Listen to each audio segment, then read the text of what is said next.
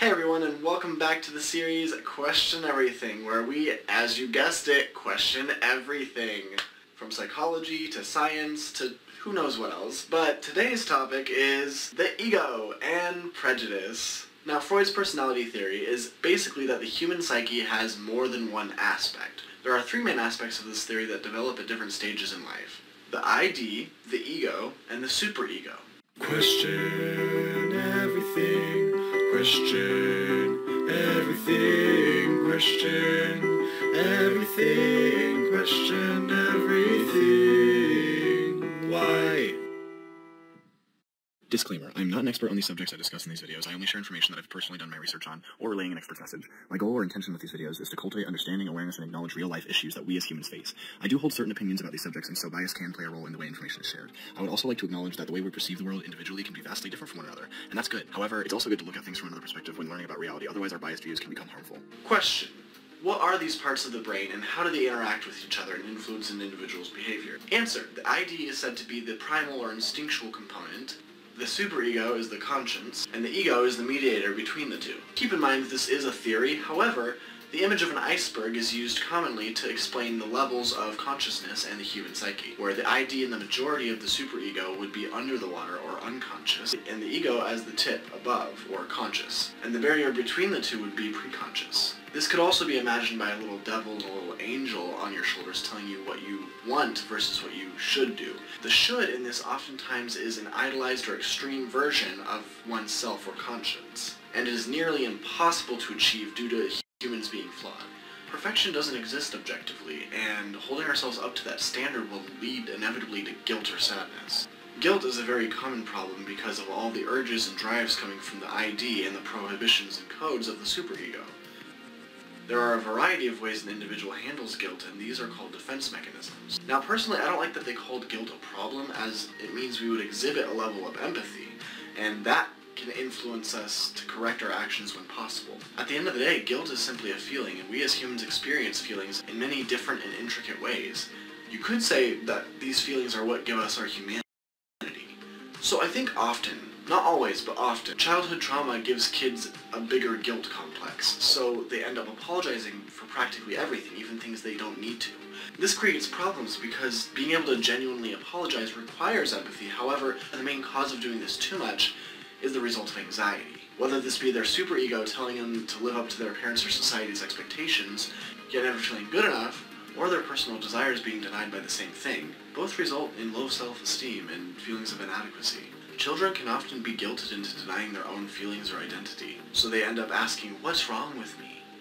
Why can't I insert impossible to achieve expectation here?"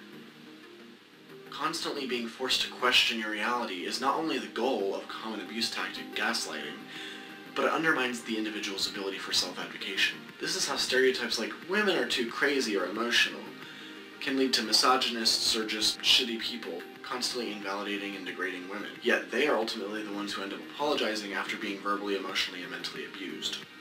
If these minorities aren't able to have a voice, it's much easier to walk over them, or anyone for that matter. It's how abuse has persisted for long periods of time by causing one to feel invalid or questioning their own worth or credibility, e.g. slavery, misogyny. So where does prejudice come from? To break it down, we need to start with the base feelings that cause one to behave poorly towards certain minorities or people. Defense mechanisms are psychological strategies that are unconsciously used to protect a person from anxiety arising from unacceptable thoughts or feelings. These can be rejection, denial, projection, regression, and sublimation. Some of these, as you might recall from my previous episode on cognitive dissonance, follow the conflicting thoughts or feelings. When in an uncomfortable situation, feeling intimidated by a person or situation, or a real or perceived attack, your mind subconsciously puts up these defenses. We typically use anger to mask our sadness, grief, or other feelings we find uncomfortable.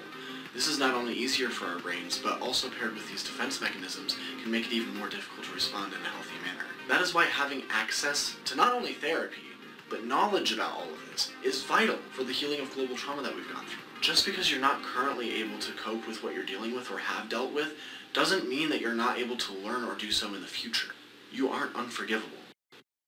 It's time for a mindful moment. We can take a moment to check in with ourselves. Stop generalizing men. Why? Generalizations are a normal part of conversation, especially when talking about social studies. No, they're bad. Do you use the word everyone?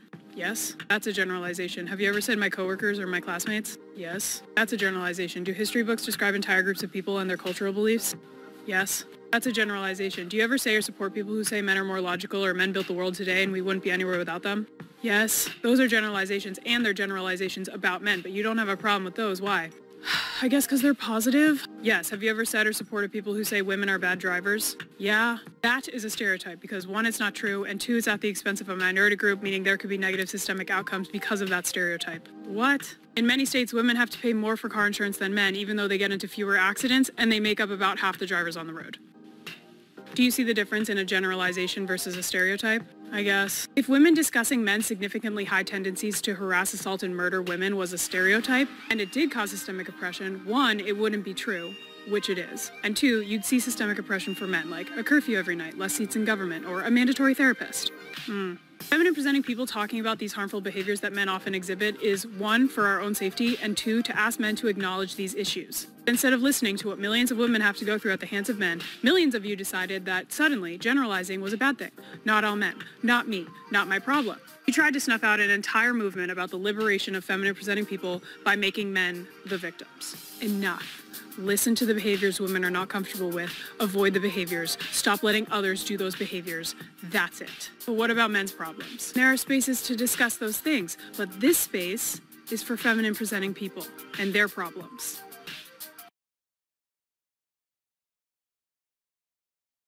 Racism is not systemic. Check the dictionary. Oh, okay, I have that right here. It says, the systemic oppression of a racial group to the social, economic, and political advantage of another. And then it specifically mentions white supremacy. No, but I don't like that one. Why? It's the most recently updated version. Why wouldn't we want to use the most up-to-date version? I don't want to use the most up-to-date version. I want to use the version that allows me to escape the accountability I might otherwise feel for the hundreds of years that people who look like me have brutalized and colonized and enslaved people of color. But the updated definition was created in tandem with scholars and experts in the field of race. They're radical leftists. Merriam-Webster. Look, I don't actually care what the dictionary says, okay? If only white people can experience racism, then it might be the responsibility of white people to get rid of racism. Yes, it is white people's responsibility to get rid of racism, because white people made racism. What are you talking about? That's a conversation for a different video. White supremacy is actually more destructive than misogyny. But it's the same thing. What? I think you're trying to say that racism is worse than sexism, but really it's all two sides of the same coin. So about 500 years ago, a group of white supremacists came up with this system that we have now. We'll call this system level 0. And then they cared about domination, control, and power. We will call that level 1. And the way in which they maintain their domination, control, and power is via patriarchy, racism, capitalism, ableism, and a couple of other things I'm probably forgetting right now. And we will call that level 2. And then underneath level 2, we have level 3, which are usually the things that we complain about. And we're all familiar with these things, I hope. So when we have discussions such as, pets over people, but casual racism isn't a big deal. We need black liberation, but keep the gays away from me. Racism doesn't exist. I'm poor and I'm white. We're actually just slowing ourselves down because we're all victims of the same system. But some of us can be hit by different sides of level 2, hence intersectionality. Yeah, but if it wasn't for the colonizers that made this white supremacist world, we wouldn't be civilized. We'd be running around naked in huts somewhere. So that's actually a colonizer conversation, which I'm not going to get into. Therefore, I'm not going to even remind you about the Mali Empire, which had a university with a library that had over 700,000 manuscripts. The Kingdom of Kush in South Sudan. And how do you forget about Egypt? Egyptians were white though.